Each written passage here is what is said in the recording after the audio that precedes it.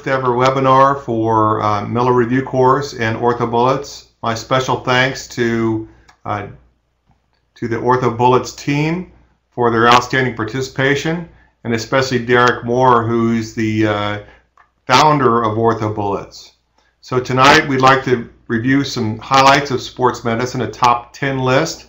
I'd like to recognize and thank Winston Guathme, who created these slides in large part, and he got 100% on his OITE, so it's particularly impressive that he's able to participate in this with us. My conflicts of interest are here. Most of them are educational in concept. So in order to create a lecture like this, it requires a great deal of preparation, a lot of review of other OITE exams and self-assessment exams. Various textbooks include many that I've authored. And so I appreciate you have participated in that, and I appreciate those who have purchased those books and studied those books. Because we're all studying these things, it's a concept of lifelong learning. And so the review book, the 6th edition, is coming out very, very soon, within weeks. And I've even participated also with the Academy review text. So we're going to do this in a top 10 approach, starting with the lowest, number 10, which is a medical condition, not surprisingly, and going up to number 1, which is ACL reconstruction, which is the top tested exam topic on both the OITE and the boards. So here we go. Concussion.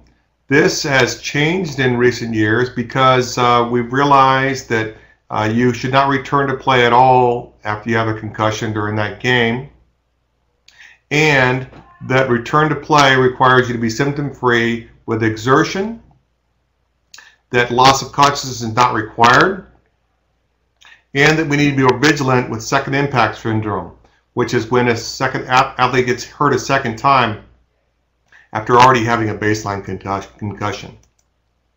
And so those are the key concepts with concussion.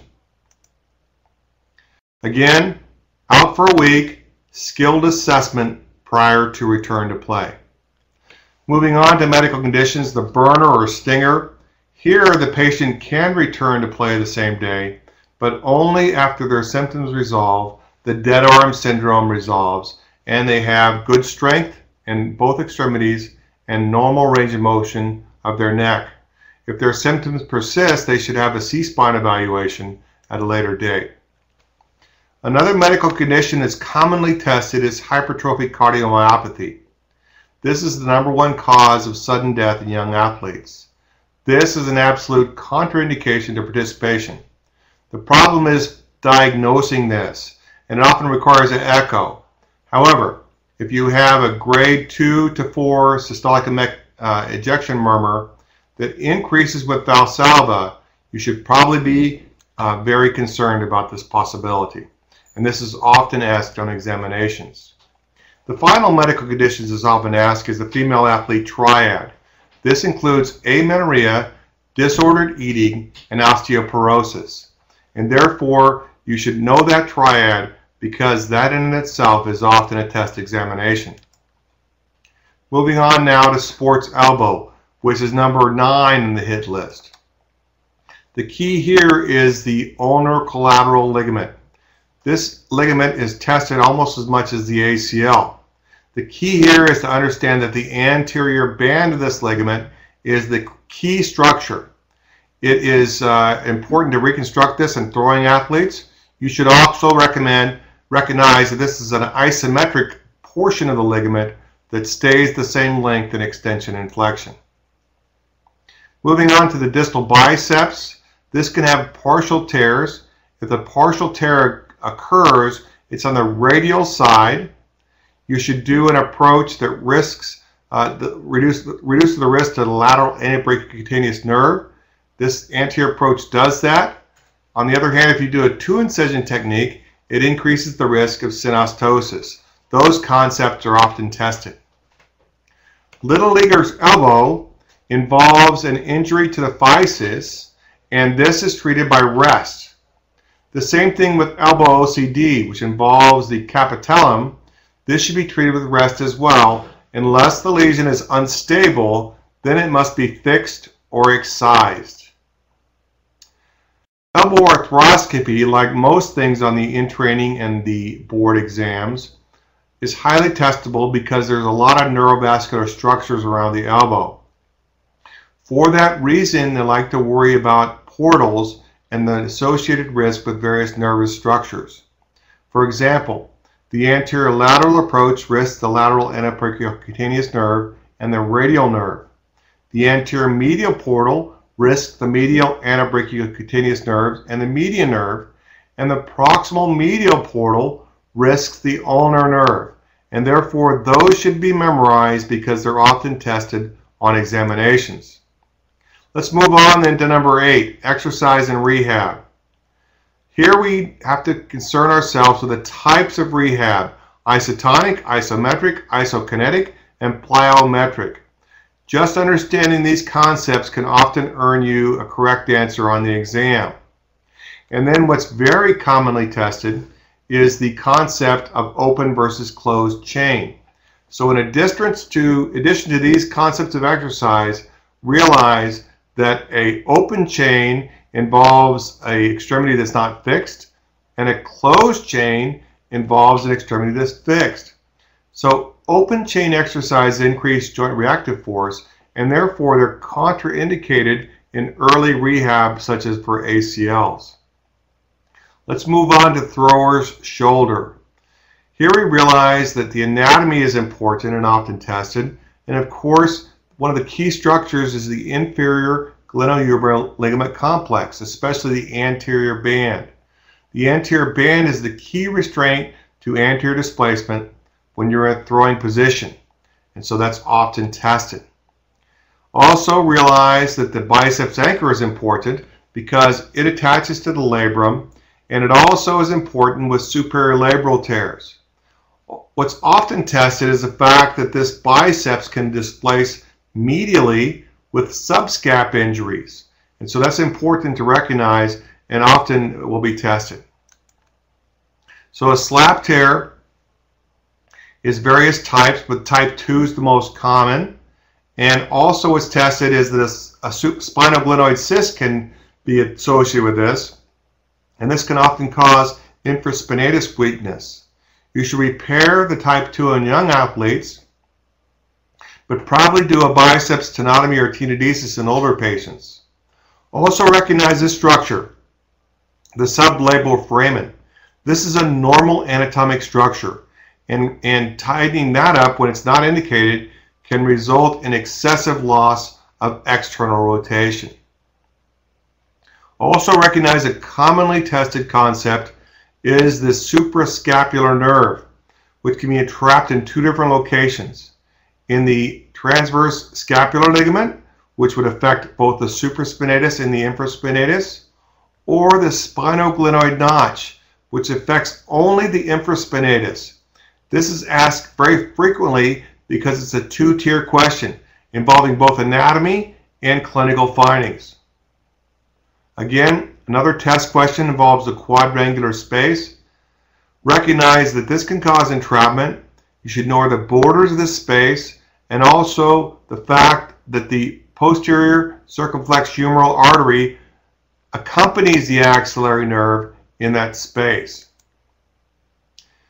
Glenohumeral internal rotation deficit, or GERD, is a very common problem in throwers.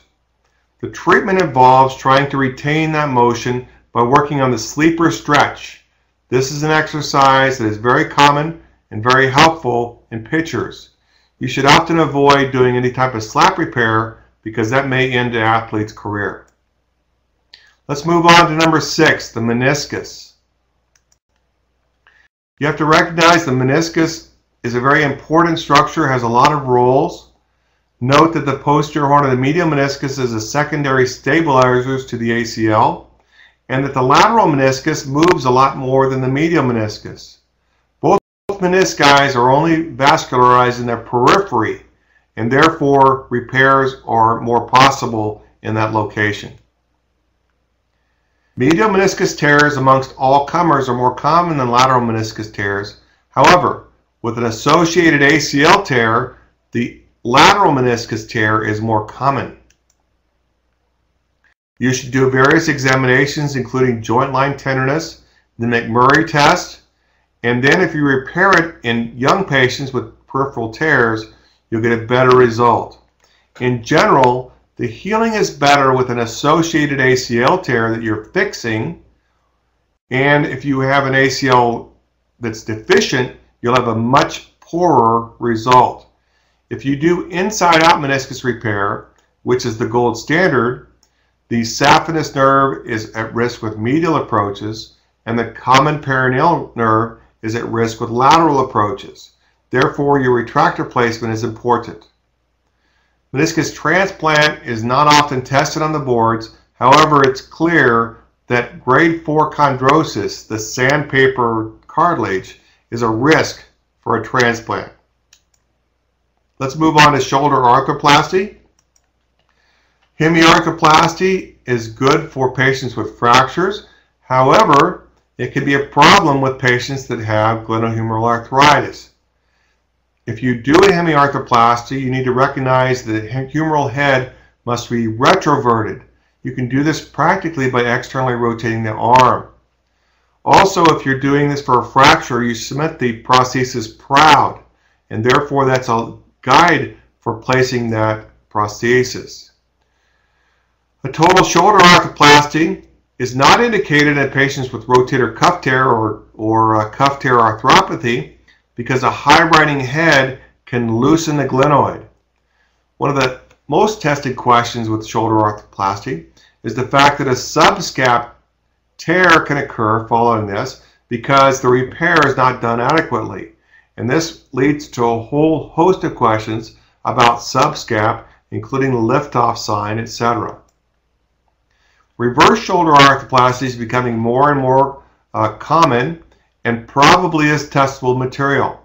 The ideal patient is an elderly patient with essentially no function but an intact deltoid. The fact that an intact deltoid is required is a very, very common test question.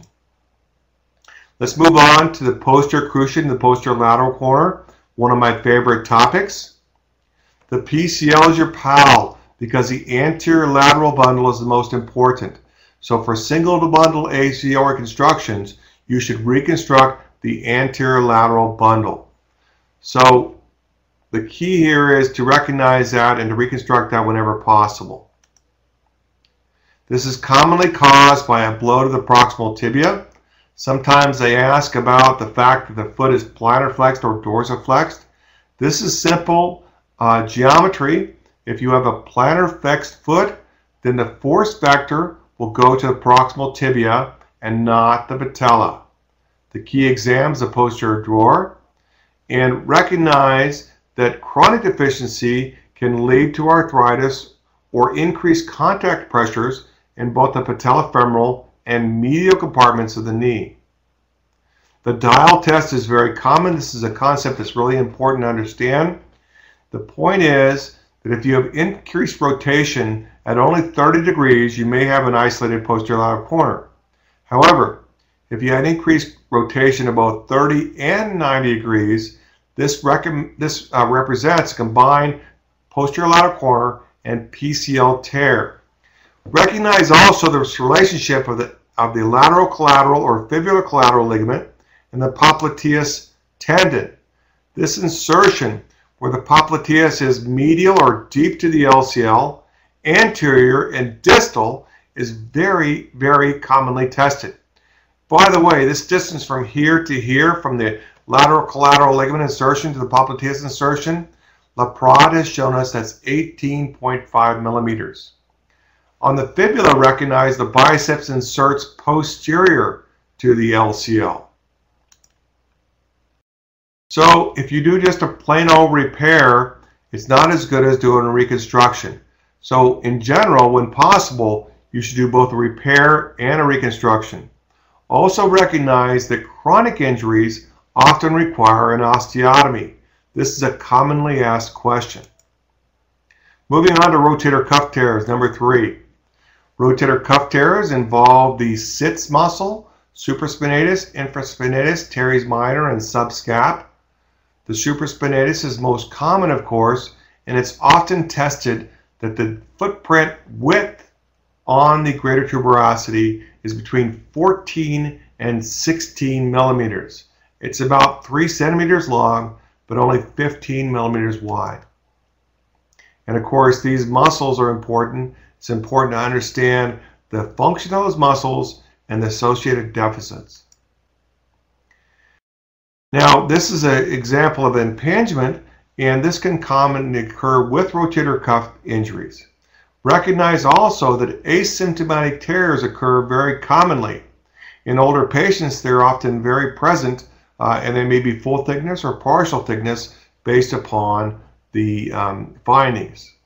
If you have patients that are have dislocations that are older than 40 to 50, realize they may have a rotator cuff tear, which is more important than the labral injury they may have. Tear sized are based upon the width of the tear. Small tears are less than 1 centimeter. Medium tears are 1 to 3 centimeters. Large tears, 3 to 5 centimeters. And massive tears involve two tendons and are more than 5 centimeters in dimension. You should repair a tear if it's more than 50% of the footprint, and you recognize that fatty atrophy is a poor prognosis, especially massive retraction to the level of the glenoid with fatty infiltration, really bad. So if you have a young patient with an irreparable tear, you should consider tendon transfers. Let's go on to shoulder instability, number 2. The key here is the labrum, which is the primary static stabilizer. The rotator cuff is the primary dynamic stabilizer. So with shoulder instability, the key is recurrence, and this is totally age dependent. The West Point studies have shown us that you have a very high recurrence rate in young active patients. Also, a concept that's being tested more and more is the concept of the inverted pair, or the bony deficiency in the inferior glenoid. If you have a defect more than 25%, you should consider a bone graft procedure in association with your repair. So traumatic posterior instability is very commonly asked also because it's often missed, especially in the emergency room. And so if you recognize the fact that you're given a patient that may have this problem and they didn't get an axillary lateral radiograph, then the test answer is get an extra imaging. Get an axillary lateral radiograph, because it often was missed in the emergency room, and it's critically important to get that.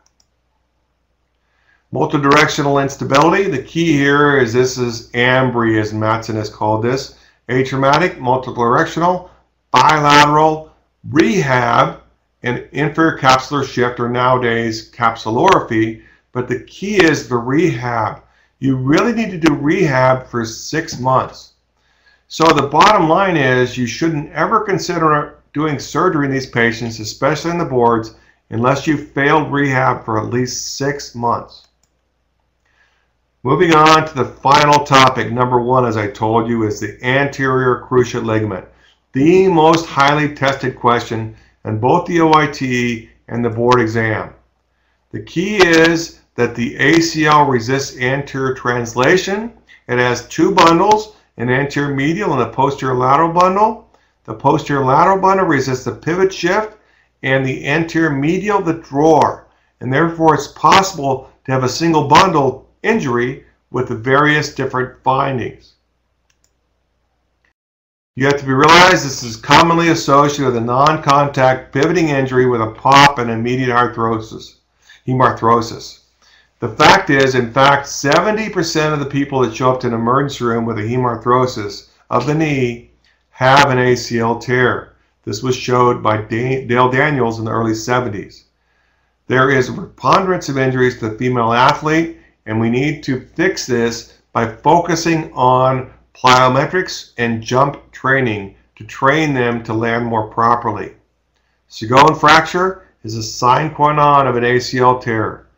This is very common and commonly asked test question. Additionally, this bone bruise pattern, where you have a bone bruise in the posterior lateral tibia and the middle third of the lateral femoral condyle, is also highly associated with an ACL tear. Bone graft choices are asked, but the primary thing is the patella grafts have increased pain anteriorly as opposed to the hamstring and other grafts. Also recognize that allografts recently have been noted to have an increased failure rate in young active patients. The footprint is important. Freddie Fu has taught us this. Now our ACLs are functioning and trying to get them lower and not as posterior in the lateral femoral condyle. In fact, tunnel malposition is the most common cause of failure. If you have a femoral tunnel that's too anterior, you're tight in flexion. Think about the PCL again. Remember I told you it was tight in flexion? The anterior lateral bundle. It's your PAL is tight in flexion. So if you have an ACL with a tunnel too anterior, it's tight in flexion. The same concept.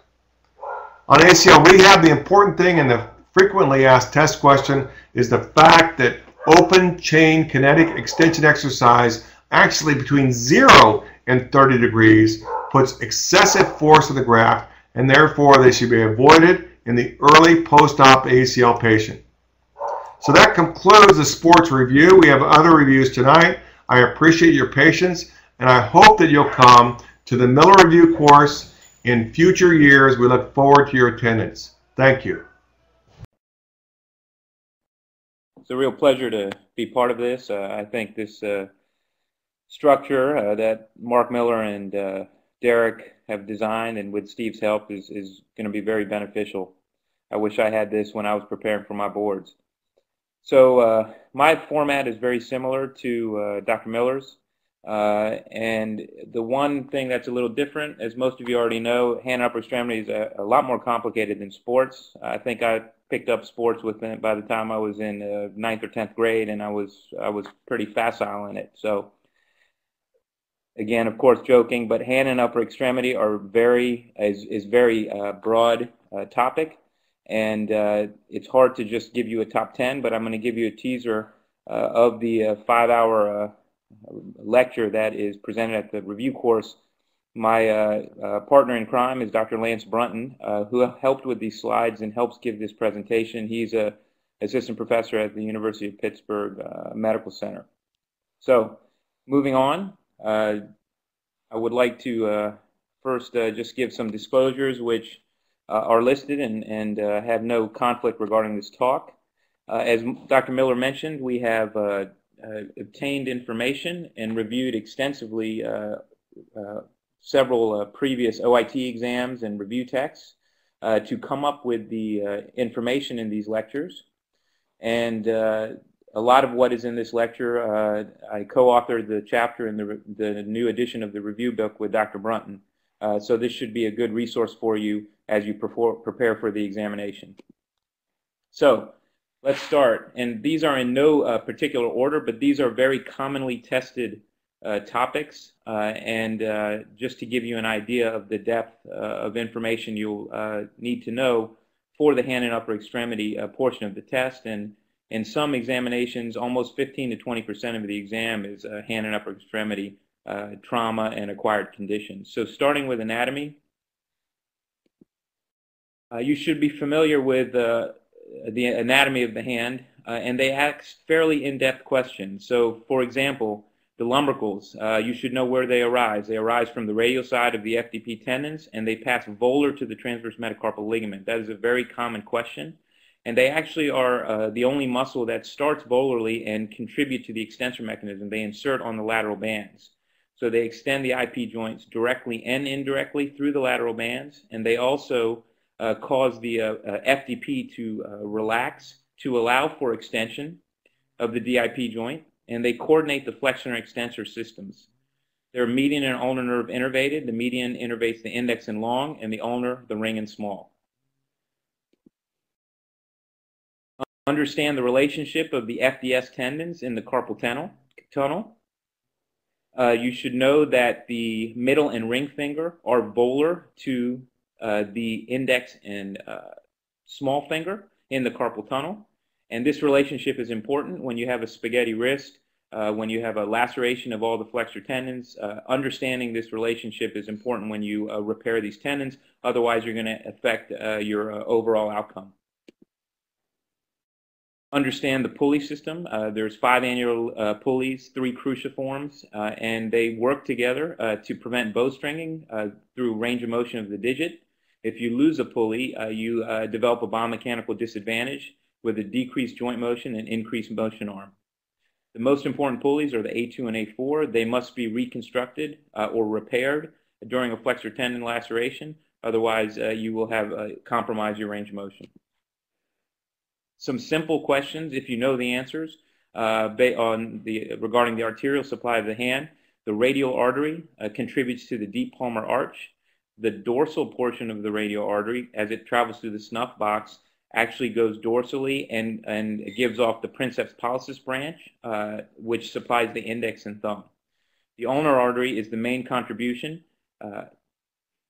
to the superficial palmar arch, and in 85% of people, 80 to 85% of people, the superficial palmar arch communicates with the deep palmar arch, and that's why you can lacerate one of the arteries and still have excellent perfusion to the digit, to all the fingers. The ligaments in the digits are frequently asked as well.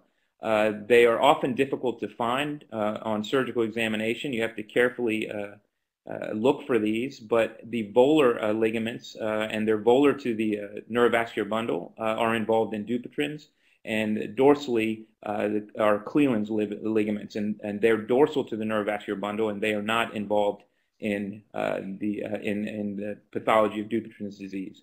The artery is always dorsal to the nerve in the fingers, but the reverse is true in the palm. Again, the carpal tunnel, know the anatomy in the carpal tunnel, know the constituents of what's involved in the carpal tunnel, and know that outside the carpal tunnel are the palmaris longus, the FCR, and FCU.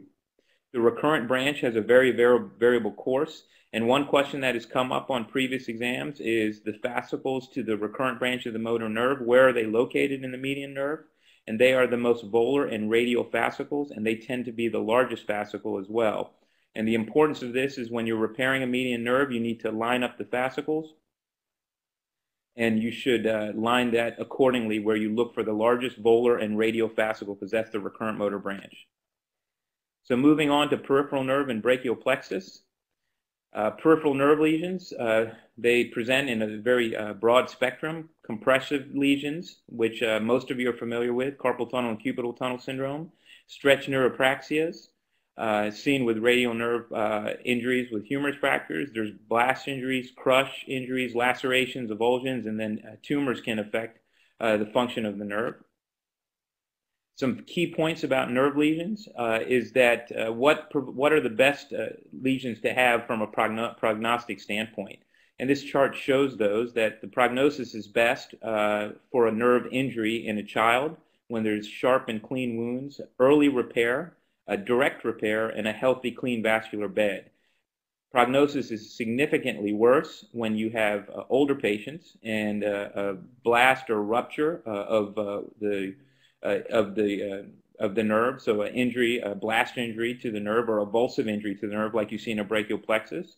A late repair and segmental defect requiring a nerve graft and an infected or scarred bed often results in a poor outcome.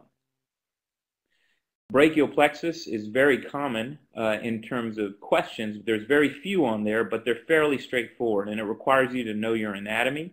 One of the more frequently tested questions are the cervical nerve root contributions to the main nerves in the extremity. So you should know that musculocutaneous is from the upper trunk. Shoulder girdle musculature is from the upper trunk as well, whereas the radial and median nerves have contributions from all the cervical nerve contributions to the brachial plexus, whereas the ulnar nerve is the lower trunk. Understanding the brachial plexus anatomy is critical, and you might want to just look at it the night before the test so it's in your short-term memory, because the questions are fairly straightforward and they're all based on anatomy. Know again the structure of the brachial plexus. The lateral cord is superficial and lateral to the axillary artery. That's why it's called the lateral cord. It gives off the lateral pectoral nerve, the muscocutaneous, and gives off a contribution to the median nerve. The medial cord is medial to the axillary artery. It gives off the medial pectoral, medial brachial cutaneous, medial antebrachial, ulnar nerve, and contribution to the median. Remember that the lateral antebrachial cutaneous is the terminal branch of the muscocutaneous, where the medial antebrachial cutaneous nerve comes off the brachial plexus. Posterior cord is posterior to the axillary artery. It gives off the upper and lower subscapular nerves and the thoracodorsal, which innervates the latissimus dorsi. The one key testable point in terms of brachial plexus anatomy is that the thoracodorsal comes off between the subscapular, the upper and lower subscapular nerves. So questions have been asked where they pointed to a nerve, and it's the nerve coming off the posterior cord between two other nerves, and they'll ask you which nerve it is or which muscle does it innervate. And it's the thoracodorsal, which innervates the latissimus dorsi. The terminal branches of the posterior cord are the axillary nerve and the radial nerve. So moving on to compression neuropathies. These are very commonly tested questions, and what most of you are familiar with. The median nerve, you should be familiar with carpal tunnel syndrome, pronator, and anterior interosseous nerve syndrome. Actually, anterior interosseous nerve syndrome is the most commonly tested of these compression neuropathies. Ulnar nerve, you should be familiar with cubital tunnel syndrome and Guillen's or ulnar tunnel syndrome. And then with regard to the radial nerve, PIN syndrome, which is a motor problem, and radial tunnel syndrome, which is a pain phenomena, and then radiosensory nerve compression at the wrist. So let's just focus on a few of these. Carpal tunnel syndrome. When do you operate on carpal tunnel syndrome? When you have a failure of non-op management, when you have thenar weakness and atrophy, and if you have any EMG abnormalities. If you have EMG abnormalities, you have moderate to severe carpal tunnel, so it's unlikely to improve with conservative treatment measures. If you have a known extrinsic compression from a mass lesion, which is rare in the carpal tunnel but more common in ulnar tunnel syndrome in Guillen's canal, this should require a more urgent decompression. There are cases of lipomas and ganglions that cause compression on the median nerve at the wrist. You have the option to do open and or endoscopic carpal tunnel, and those provide very good results. But there is differences with endoscopic carpal tunnel having an earlier return to work and earlier less pain and higher patient satisfactions. But after 3 months, there's really no difference between the two techniques. Be familiar with the recurrent motor branch variations. This is a commonly tested question, and the majority of them are around 80% is in figure A, but you can have variations, including what's seen in C, where you have a transligamentous branch, and if your incision is too radial, you can, as you divide the ligament, you can cut the recurrent transligamentous recurrent branch. The key is to stay as on the radial side of the ring finger when you divide the transverse carpal ligament, and this is a safe zone. Anterior interosseous nerve syndrome involves the main branch of the median nerve, which is approximately 4 to 6 centimeters from the elbow. The AIN innervates the FPL, FDP to the index and middle, and the pronator quadratus. There's many reasons why it can be compressed. The one that is asked is Ganser's muscle, which is an accessory head of the FPL. I've seen a question where they've showed an MRI and described an anterior interosseous nerve syndrome, and they pointed to a muscle belly, and they asked what was the cause of the AIN syndrome, and the answer was Ganser's muscle. The most common question as to the cause of anterior interosseous nerve syndrome is a viral etiology.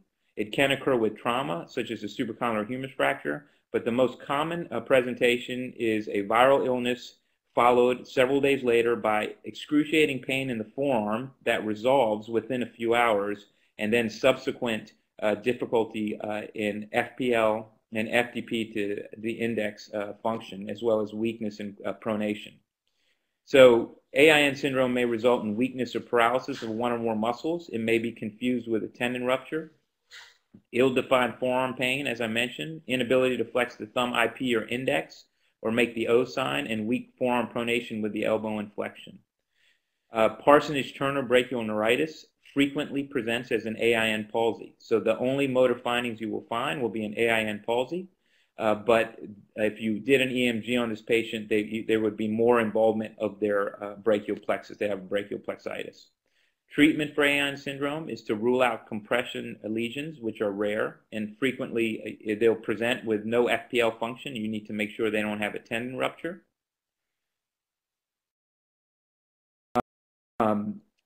Observation is indicated. If there's no improvement in 3 to 6 months, then surgery can be done, but that's controversial. The board answer is to observe these because the majority of these that are viral-induced resolve. Cubital tunnel syndrome is the second most common entrapment after carpal tunnel syndrome. You should know the points of constriction and the ones, and they're listed, and these are what are released during a ulnar nerve decompression and transposition.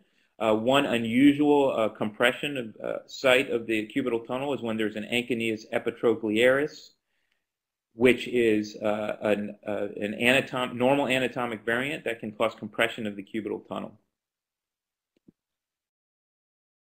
So again, it can be caused by various reasons, but repetitive flexion of the elbow is frequent, burns or heterotopic ossification around the elbow, space-occupying lesions, and then of course fractures. Dion's or ulnar tunnel syndrome, a common, the board answer or questions they ask, you have to think of mass lesions. Usually it's a lipoma or ganglion cyst. Hook of the hamate fracture can cause ulnar tunnel syndrome, as can ulnar artery thrombosis or aneurysms.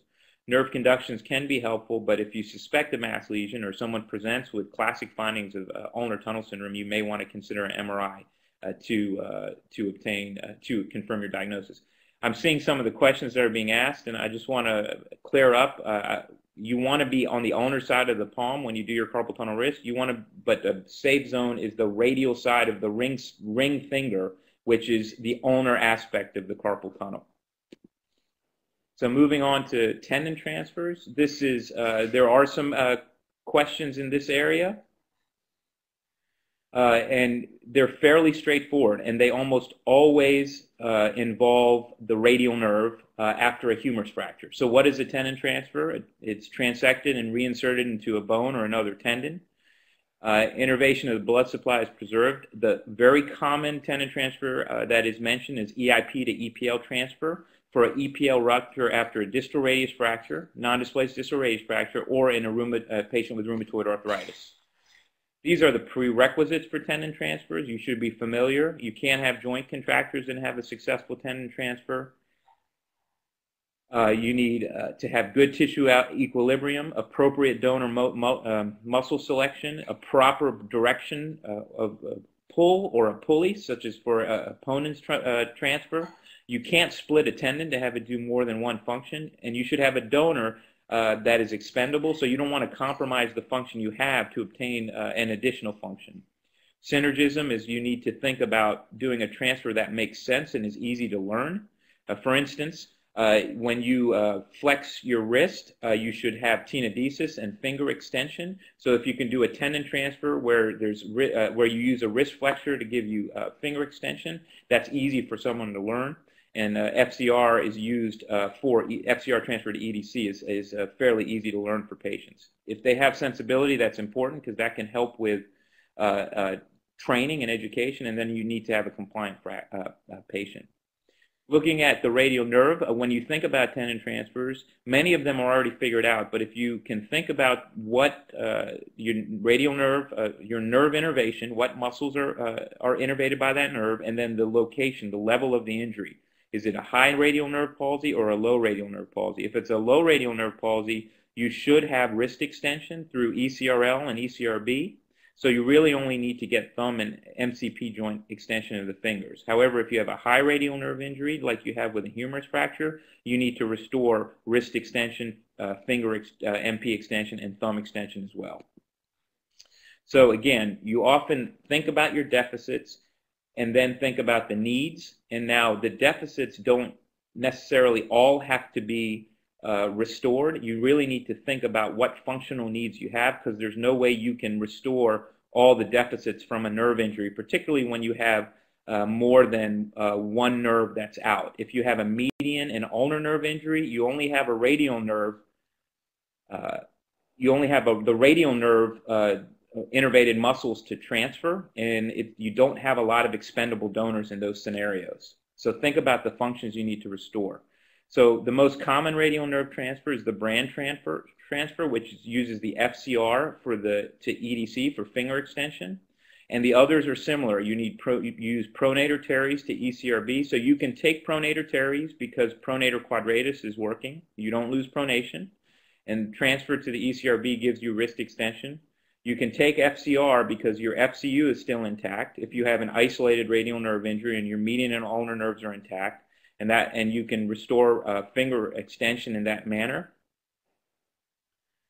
And palmaris longus can be used to restore EPL function and without compromising any current function. So here's a picture just for clarification: pronator teres to ECRB, and palmaris longus to EPL. You take EPL out of its compartment and reroute it to the palmaris longus, and then FCR to EDC.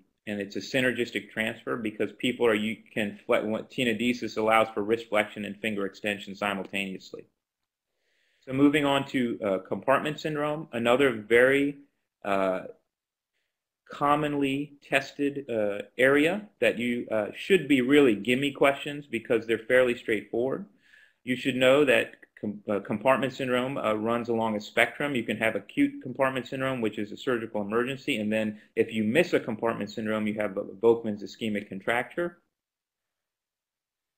So what is compartment syndrome? It's increased tissue fluid pressure within an enclosed fascial muscle compartment, which decreases capillary blood flow below thresholds for tissue perfusion. If you delay the diagnosis or miss the diagnosis, you have irreversible muscle or nerve injury secondary to prolonged ischemia, and all of you know this is an absolute emergency. There's three compartments in the forearm, and remember the deeper compartments sustain the highest pressure and the greatest amount of muscle injury. So the volar deep compartments are the ones that are affected in early compartment syndrome, and as it becomes, if the diagnosis is delayed, then you have your extensors or your more dorsal superficial muscles affected. So when you do forearm compartment releases, you want to release the volar, dorsal, and mobile wide. The hand, there's some controversy about this, and I'm sure there'll be questions too. Is there 9 compartments, 10 compartments? The most recent literature shows there's 10 compartments that should be released. The carpal tunnel is not considered a compartment, but should be released in a hand compartment syndrome. You have the thenar compartment, the hypothenar compartment, and then the 7 interosseous compartments, as well as the adductor pollicis, which is a separate compartment. So those are the 10 compartments that should be released. So remember, compartment syndrome is based on physical exam. Tense compartments, pain with passive extension, pain out of proportion, paresthesias, weakness, and pulses intact until late stages. So the pulse, if you lose pulses, that is the absolute end stage of compartment syndrome, and you've missed the boat. And by that point, they'll probably have an insensate extremity already, and be moving toward a Volkmann's ischemic contracture. So treatment for compartment syndrome, acute intervention is it's an orthopedic emergency, release tight dressings, fasciotomies, release all the compartments in the forearm and the hand, release the carpal tunnel, and then come and bring them back when the swelling goes down for delayed skin closure or grafting and early hand therapy. What is Volkmann's ischemic contracture? Results from untreated acute compartment syndrome, muscle necrosis, fibrosis, and contracture. The nerve deficits occur secondary to compression and fibrosis, lead to chronic pain, and the progression of contracture can be for 12 months, and the end result is a contracted, painful, insensate, useless hand. So moving on to a fifth topic that is frequently asked, and that's trauma, and this is a very broad topic. And this topic covers a lot of ground. I'm just going to touch on the more frequently asked trauma or frequently asked injuries. Scaphoid fractures are very common. This is a difficult problem for all hand surgeons because most of the bone is covered by articular cartilage. The healing response is small. Periosteal healing response is small, and it heals by end-to-end endosteal response. It has a very tenuous blood supply, as you know, from a retrograde fashion. Distally is more perfused than proximally, and that's why you have proximal pole non-unions and AVN. It's difficult to reduce and immobilize, and a poor outcome results if it's untreated, and a SNAC risk is the result. MRI is the best test for an immediate diagnosis because of high sensitivity and specificity. Bone scans also are helpful, but they don't become positive till 72 hours. When do you operate on a scaphoid fracture? If there's any displacement, and displacement means greater than a millimeter, a proximal pole fracture is a surgical indication. In an adult, these should not be treated without surgery. And any angulation, and that means a humpback deformity, you get increased DC deformity resulting in angulation between the scaphoid and lunate articulation because of collapse of the scaphoid. And any angulation is equivalent to displacement and should be treated surgically. How do you treat scaphoid fractures? Compression screws are used frequently for this. You can do it open or percutaneous. Proximal third or proximal pole fractures should be fixed. Displaced or unstable fracture, delayed presentations, meaning delayed unions or non-unions, and associated fractures of the distal radius or perilunate injuries, and non-displaced fractures in high demand athletes can be treated percutaneously. Hook of the hamate fractures are frequently seen in training. These are in golf and racket sports. Radiographic evaluation frequently misses this unless it's displaced. But CT scan is the best study for this, and there's a picture of a CT scan with a hook of the hamate fracture.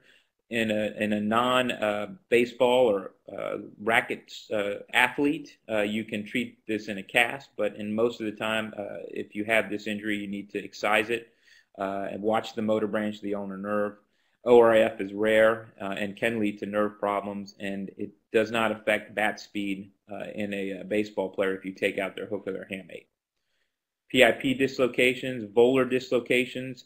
The testable item here is when you have a volar dislocation, central slip is disrupted, and if you don't treat this with extension PIP splinting, you're going to end up with a boutonniere deformity.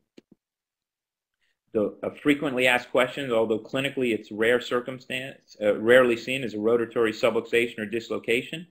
That's where the central slip is intact and the condyle is buttonholed between the central slip and lateral band. It's difficult to reduce closed and frequently needs to go to the operating room for open reduction.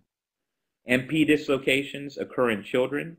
There's simple dislocations and complex dislocations. They're easy to reduce. If they're simple, you can easily reduce them. The complex dislocations are often irreducible because there is something entrapped in the joint, and it may be the volar plate or sesamoid. And if you use a volar approach to reduce these, the radial digital nerve is at risk. Ways to differentiate between a complex and simple. If you look at the x-ray, you'll have parallelism, as you can see in the slide, compared to a simple. And then you may see a sesamoid in the joint, and skin dimpling is often pathognomonic for a complex dislocation. Bennett fractures are frequently asked, and the key points here is that they're unstable. They need surgical intervention. You cannot treat these closed, and because of the proximal pull of the APL, that causes persistent subluxation or dislocation. So you can pin small fragments or even put a screw in larger fragments. Gamekeeper's thumb. The key point is if it's incomplete, it can be treated non-surgically. If it's complete, then you need to treat it with surgery. And the key testable point is a Stenor lesion, which is present in up to 80%. And the UCL is trapped by the adductor aponeurosis. As you can see, it lies on the aponeurosis and will not heal without surgical intervention. So fingertip coverage, topic 4. The no tissue loss injuries or nail bed injuries. The tissue loss ones are the ones that are asked on the boards and in-training exams. And let's just cover a few of the common ones. VY advancement flaps are great for distal fingertip amputations. You can get a tension-free closure that's sensate and maintain as much length as possible. Moberg flap is what is asked about thumb amputations. They're best for transverse thumb amputations. and it's an excellent sensate flap. Here's an example of a Moberg flap, an advancement with closure. Tendon injuries. The key tendon injuries to know, again, are a central slip rupture. If you do not catch this injury, you will get a boutonniere deformity with time. It may not present acutely. Frequently, a central slip ruptures, but you will not have a boutonniere until the triangular ligament attenuates and the lateral bands migrate volarly, as shown on this in the schematic. The way to prevent boutonniere deformities is to diagnose the injury and perform extension splinting if it's a closed injury of the PIP for 6 weeks, and if it's an open injury, repair the central slip. Know your flexor tendon anatomy and know the zones of injuries, and know that the zone 2 in no man's land has the worst prognosis.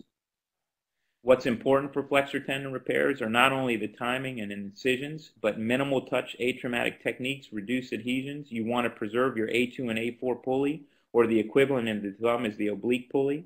Use a core and epitendinous suture repair. Repair FDS and FDP if possible, and do an appropriate therapy protocol. The common flexor tendon injury that's asked is a jersey finger. What do you do with them? A zone 1 injury, a type 1 injury is where the FDP is avulsed back into the palm, and you should fix these acutely within 7 to 10 days. If you wait too long to fix these and try to fix them, you will have quadriga and develop a DIP contracture because you've advanced the FDP too much. Chronic injuries, you should not repair a type 1 FDP. Otherwise, you'll end up with significant complications as mentioned above, and most people treat these without surgery or fuse the DIP joint. Again, knowing the different types of zone 1 or jersey fingers, type 1 should be fixed within 10 days. Type 2 is where it's retracted to the A2 pulley and can be fixed delayed up to 6 weeks. Type 3, you have a bony fragment as shown there, and type 3 is an unusual injury where you have a bony fragment but the tendon is retracted back to the palm. No man's land, it has the worst outcome secondary to adhesions at the pulleys and associated digital nerve and artery injuries. Advances in therapy have improved results, but we still have a long way to go. If you've ignored my talk up to this point, this is a slide that you should pay attention to, and we're almost finished here, but lumbrical plus finger is paradoxical extension of the IP joint during finger flexion. It occurs when you have an FDP laceration or a distal fingertip amputation. What happens is the FDP retracts. Remember, the lumbrical comes off the FDP and inserts on the extensor mechanism. Since there's no insertion point of the FDP, there's tension on the lumbrical, on the extensor mechanism, and when they try to flex, and with no relaxation of the flexor mechanism, it pulls on the lateral bands and extends that digit. It can be treated with therapy or a lumbrical release, which releases the lumbrical's pull on the extensor mechanism. Quadriga occurs if you advance the FDP more than a centimeter. And what happens here is, since the middle ring and small finger have the same common muscle belly, if you advance one of the tendons, and it will reach its max excursion, the adjacent fingers, which are uninjured, will not come down fully because the maximum excursion has been obtained by the tendon that was advanced, and that results in forearm pain and a weak grasp. So here's a picture of a lumbrical plus finger, and here's the quadriga where the adjacent digits to the middle finger, where was the injured finger, has reached maximum flexion, and you cannot have full grip. So last two quick topics: infections, very common. Know your microbiology. Staph aureus is the most common. Strep is next. Know that cat bites, Pasteurella is very common in cat bites. Eikenella in human bites, and Vanc resistant staph is also becoming common. The frequently tested infections are herpetic whitlow, which is infection of the fingertips seen in hygienists and healthcare workers and toddlers. You have a prodromal symptoms along a certain nerve distribution. Then you get vesicular eruptions, which is painful, and you can see examples of this. A Zank prep is needed to diagnose herpetic whitlow, and it's usually self-limiting, doesn't require treatment, just observation, maybe acyclovir or antiviral, and it recurs with stress and fevers. A common question is, what's the most frequent infection in children or toddlers, and it's herpetic whitlow. Flexor tenosynovitis, all of you should be familiar with. Staph aureus is the most common. You can treat very early infections with IV antibiotics and splinting, but the board answer will be irrigation and debridement of the flexor tendon sheath, either through a limited incision closed system irrigation or through open drainage. No canable signs. These are frequently asked questions. Flexed posture of the digit, flexor sheath tenderness, fusiform swelling, and pain with passive extension. Be familiar with necrotizing fasciitis, seen in IV drug users. Most common group A beta hemolytic strep is organism, and emergent aggressive IND is necessary with broad spectrum antibiotics, and the mortality rate can be quite high in immunosuppressed and older individuals. Last topic, congenital hand, where there's frequent questions, but the most common question is related to thumb hypoplasia, which is part of the spectrum of radial dysplasia, failure formation or undergrowth. It's often associated with other systemic anomalies such as bacterial, vertebral, anal, cranial, tracheoesophageal problems. So the question they tend to ask is the hypoplastic thumb. There's type 1, which is a small thumb. Type 2 is unstable MCP joint. Then type 3A and B. Type 3A, you have a hypoplastic thumb with a stable CMC joint. And type 3B, you have an unstable CMC joint. And this is the question they asked, is you can reconstruct type 1, type 2, and type 3A. But then type 3B, which is an absent or unstable CMC joint. Type 4, which is a pouce flottant. And a type 5 is an absent thumb. All should be treated with policization. So there's an example of a policization, moving the index finger to the place of the... Thank you very much. This was just a fairly rapid sampling of a lot of the topics we cover, and hope it was helpful, and good luck, and hope to see many of you at the Miller Review course in May. Thanks, Bobby. That was terrific. Just a couple of questions I was only sort of paying attention to there, because I was told that any bone that can fit in your mouth really doesn't much matter after the end of the day. I heard someone say that at some point. I can't remember who that was. Sir John Charnley. I hear that from Dr. Miller every day, but then, you know, he needs me more than I need him. I can tell you that. The distal radius fracture question is probably very popular, probably something that will appear on the boards. What are your thoughts right now on what do you need to know in terms of if you're given a patient who is, say, 70 years old, community ambulator, displaced distal radius fracture, how are we treating that in 2010 when the exam was written?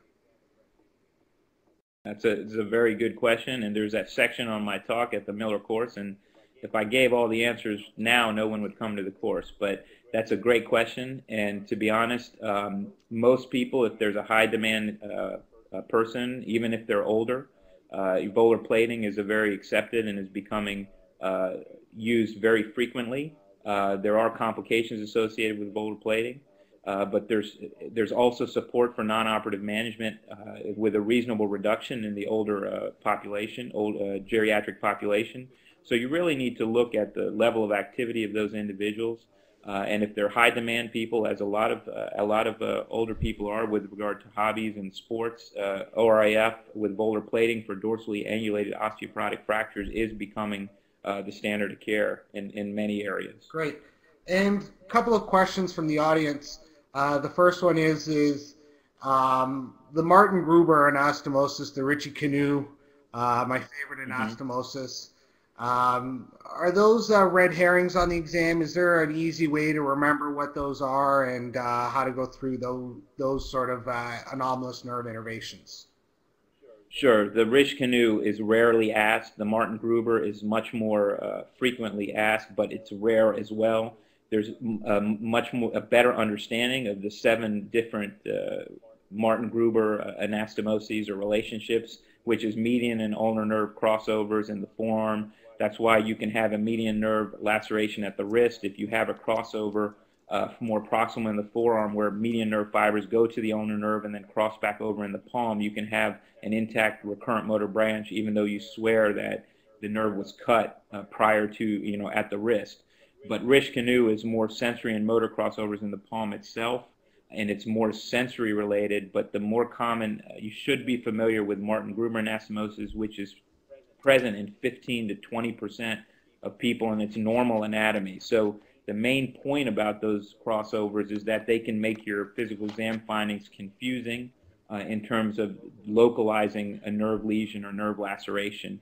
And frequently, exam findings may be confusing because of these nerve crossovers. Great. And last question. On the exam, do you need to remember the, for the distal fingertip injuries, do you need to remember the flaps and how they're described, or are they likely to be described by their eponymous terms? They're likely to be, so for instance, they'll be described by VY advancement flap or a Moberg flap. They're actually, but they are often used, described by their eponymous terms. But normally it's fairly straightforward. They don't make it too complicated. They'll ask a question. A musician has a fingertip amputation. What are your options? Replant the digit, VY advancement, dressing changes, or shortening and closure. So when you have examples like that, then it becomes pretty clear. And in that situation, a VY advancement works very well because it maintains length and gives you a nice sensate tip, even in a high demand person such as a musician. Great. Well, thank you so much, Bobby. Really appreciate it. It's great to do this, and it's quite fun. Thank you. Next, we'll be moving on to Ginger Holt. Ginger comes to us from Vanderbilt University, where she was a resident and earned the nickname Anatomic Ginger. She has strayed from that and came back up to Toronto here, where she learned her pathology, and that's what she'll be talking to us about today. So, Ginger, it's all yours. Thank you. There were some comments that were coming up, and everything you see tonight will be presented again at the Miller Review course. You get a thumb drive that has all of the slides on it. About 450 of my color slides with all of the pathology will be on. You get this sheet. So it's about a 10-page condensed sheet for all of the orthopedic oncology problems. It's condensed for you to use in the days prior to your exam. I give you a cheat sheet, so there's a lot more that occurs at the Miller Review course than this. I'm giving you 5 top orthopedic oncologic conditions tonight instead of 10, so that you don't learn too much tonight. A big part of oncology is learning pattern recognitions, and so a lot of the questions ask you to recognize a tumor and then ask a question about it. So I think looking at general histology types can be very helpful for you, and remembering that the origins of the cells sort of shows you what the histology is. So the parenchymal cell line of origin, hematopoietic cell line of origin, and mesenchymal cell line of origin are the 3 big cell lines that we think about. Carcinoma originates from the parenchymal cell line. Hematopoietic tumors lead to myeloma, leukemia, lymphoma, and then sarcomas come from the mesenchymal cell line. And that becomes important when you look at these histology pictures. On the left, when you think of the cell origin, the parenchymal cells like the heart, pancreas, the solid organs, you see nests and glands of cells on your histology, and that is that parenchymal cell line. Hematopoietic tumors have very little stromal. They very much act like the marrow and have discohesive cells. You can see in this slide in the center, it almost looks like marrow. There are some fat globules throughout. And then when you look to the far right, the sarcoma, being the mesenchymal cell origin, recapitulates muscle. And you can see the cigar-shaped nuclear cells, the very large bizarre cells, small cells, and the very abnormal cells. So recognizing that oncology is a very pattern-driven field, and looking at these pictures, this is one great slide that really shows you three distinct cell types, tumor types, and histology types. So for the top five, osteosarcoma is the most common malignant primary bone tumor. It occurs in a younger age group, so ages 5 to 30 being the most common bone sarcoma. There are multiple types. We aren't going to go into those tonight, but we go over those at the review course and sort of what's important about each of them. If you see these lesions, they occur in the distal femur, proximal tibia, sort of around the knee, and then the proximal humerus is a second and third common location. In recognizing these, we talk about this hair on end pattern, and this is describing how the bone forms along the tension and compression lines of bone. The sunburst is also what is described with these. So the sunburst is like the sun coming over the horizon, and you can see from the red arrows how those two mimic each other. And this is a very classic finding for osteosarcoma: a skeletally immature patient, metaphyseal lesion, and this hair on end or sunburst pattern that you see. The histology is also quite characteristic. So the top red arrow here shows you the osteoid, or the immature bone. So you have collagen that doesn't have any maturation to it. There's no calcification progression going on. This is in comparison to the green star at the top of the slide that shows you mature bone. So it's a very nice comparison there to look at your woven bone below and then the mature bone above. The malignant rimming osteoblasts then show you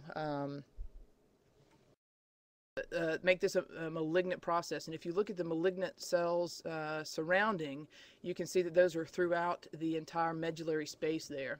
So seeing immature bone, the mature bone is a good comparison. Here's another skeletally immature patient, metaphyseal lesion, and all of the bone forming process going on.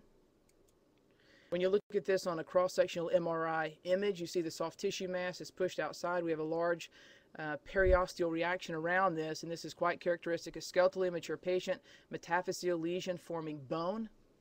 And you hope when you turn the page that you see your immature woven osteoid with malignant rimming osteoblast. So the common question for oncology or pathology is that you're given all of this information and you are expected to make the diagnosis, and then the questions are going to come at the end for you. So you're going to be expected to now know what an osteosarcoma looks like by x-ray, by history, and the questions that are most commonly asked are, what is the treatment? So they give you all this information and say, what is the best treatment for this patient? And remembering that osteosarcomas are best treated with chemotherapy and surgery, so they don't necessarily ask you the specifics about the order or anything else. What they want to know is that you know it's chemotherapy and surgery, so some combination. Osteosarcomas have no genetic translocation. So Ewing sarcoma, synovial sarcomas, there are a lot of sarcomas that have a genetic translocation that is associated with them. Ewing sarcoma, but none for osteosarcoma. There is a genetic alteration in the retinoblastoma gene and the p53 tumor suppressor gene.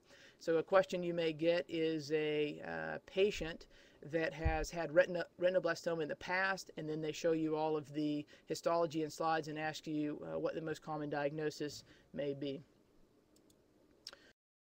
Next common tumor, the second most common bone sarcoma, is a chondrosarcoma.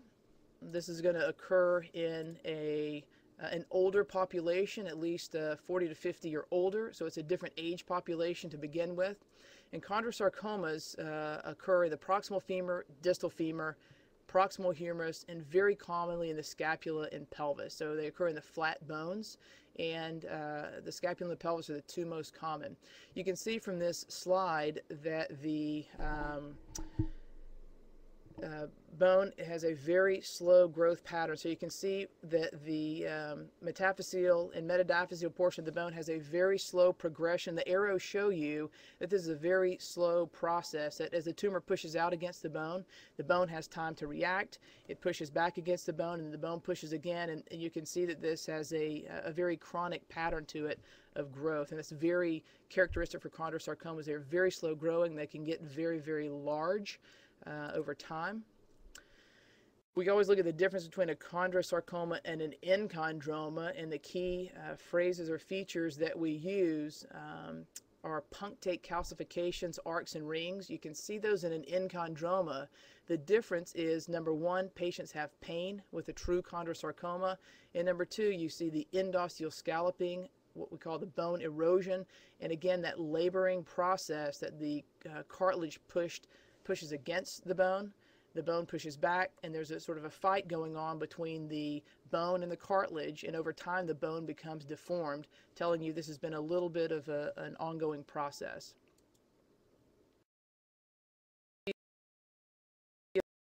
A lesion with arcs and rings in the scapula. Here's a great example of a chondrosarcoma in the scapula. And here's a great example in the pelvis. It is very common to see multiple hereditary osteochondromatosis on the exam, and the lesion with a large cartilage cap in the pelvis is a chondrosarcoma until proven otherwise.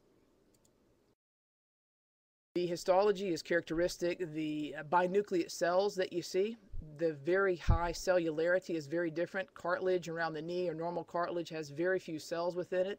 It's a lot of hyaline cartilage with little cells, and the high level of cellularity is characteristic for a chondrosarcoma. Here's another picture. The binucleate cells, multiple cells, a lot of purple on the slides is usually the color that you see. The degree of cellularity tells you if it's a grade 1, 2, or 3. And again, a low-grade chondrosarcoma and an enchondroma can be distinguished by the number of cells that occur. The computer must be having a seizure. So here's another higher grade picture. Here's a chondroid matrix. You can see all the binucleate cells in there that are characteristic, but when you look, you see mitotic figures. You see all the dark blue, the chromatin, telling you that this is a more malignant process. And again, the high degree of cellularity is important in determining that this is a malignant lesion. Here's another picture, proximal humerus. You can see on the left-hand side of the proximal humerus the endosteal scalloping, the erosion. So this is not a plain old enchondroma. We have endosteal scalloping erosion. This patient is likely to have pain. On the left, the binucleate cells, high cellularity is very characteristic for chondrosarcoma. And when you get down to this, again, you're going to get the x-rays, the age, the histology. It's expected that you're going to know that that's a chondrosarcoma. The question is, how do you treat it? And different from other bone sarcomas, your typical chondrosarcoma has treated with wide excision only, not chemotherapy, no radiation, wide excision. So they're going to give you all the information, and your answer for treatment is wide excision by surgery. Ewing sarcoma is always on the test, if not once, twice. Again, a younger age population, typically in the diaphysis. We talk about diaphyseal lesions being a mnemonic is A-E-I-O-U and sometimes Y. A-E-I-O-U and sometimes Y. The adenomyoma, eosinophilic granuloma or histiocytoma, infection, osteosteoma, osteoblastoma, Ewing sarcoma, and lymphoma. So when you think about a diaphyseal lesion and you run through your AEIOU, you should be able to narrow it down as to what it is. It's rare in African American patients. It's the third most common sarcoma of bone. Ewing sarcoma, for all intent and purpose, cannot be distinguished from an infection until you get the histology. So a very common confuser on the exam can be a patient who presents with a large pelvic lesion. They have a fever, they have an elevated ESR-CRP, x-ray may or may not have significant changes, and they're going to give you histology, which makes the difference in Ewing's versus infection. We unfortunately commonly see these things washed out, irrigated, debrided without pathology, assumed to be an infection, and it ends up being a Ewing sarcoma. The radiographs in the diaphyseal portion of the bone are very characteristic. We talk about onion skinning. We have a similar sunburst type reaction. Sometimes people describe this as, but the periosteal reaction is very characteristic, and here's an example of that onion skinning.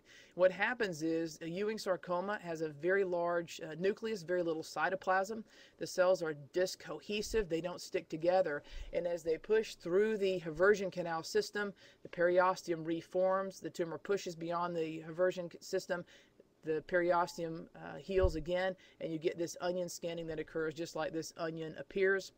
The MRI scans usually show a very large soft tissue mass. For that reason, the liquidy type tumor pushes out of the bone, periosteum, pushes out periosteum, and as that reaction occurs, we get a really big soft tissue mass.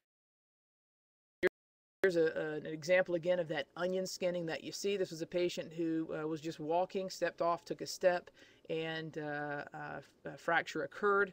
The onion skinning you see nicely with the red arrows, and this MRI scan showed a very large soft tissue mass. Here again on the left shows you the cortical disruption and the lesion with a very large liquidy tumor, soft tissue mass.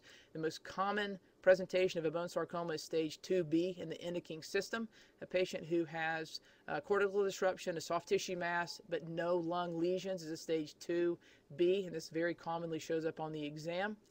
On the right, you see a Codman's triangle. Again, that same process of the tumor pushing out against the periosteum. The periosteum heals, and we begin to get the periosteum lifted off at the edge of the bone, and a triangle forms. Ewing's histology is characteristics is one of our small round blue cell tumors. We also like to tell you that the small round blue cell tumors you need to learn. So learn them, L-E-R-N-M. Lymphoma, Ewing's, rhabdomyosarcoma, neuroblastoma, and myeloma. Ewing's being one of those. You will not get a Ewing's without being told that there is an 1122 translocation. We don't even treat patients anymore with chemo unless they have this translocation. Another finding is the vimentin positivity, keratin, and CD99 positivity. And the 1122 translocation leads to a gene transcription of the EWS-FLI1. So this may be asked in different ways on the test, but it will definitely be on there. If you didn't get that, I see the questions coming up for the diaphyseal bone lesions, A, E, I, O, U, and sometimes Y. A is adamantinoma, E is eosinophilic granuloma, also called histiocytosis. I is infection, O is osteoid-osteoma or osteoblastoma. U we use for Ewing sarcoma because we're simple, and Y, sometimes Y is lymphoma.